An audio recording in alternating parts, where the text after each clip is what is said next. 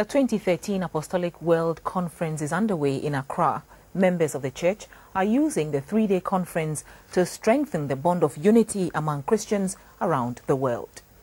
The annual conferences of the Apostolic Church worldwide are organized for the leaders to renew their commitment to serve God and spread the gospel. For the first time in 78 years, the Apostolic Church in Ghana is hosting the international conference. Hosting this event on the church's calendar rotates among member countries where apostolic churches are located.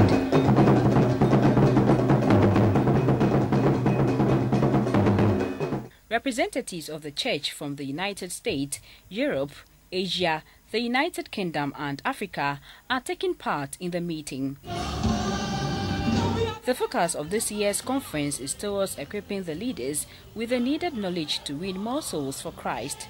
The president of the Apostolic Church Ghana, Apostle Ebenezer Aberese, encouraged participants to work harder at reaching out to win more souls.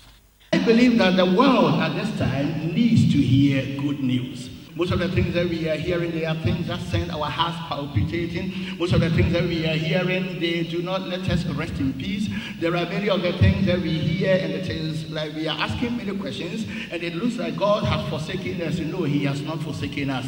Representatives from sister churches took turns to deliver fraternal messages.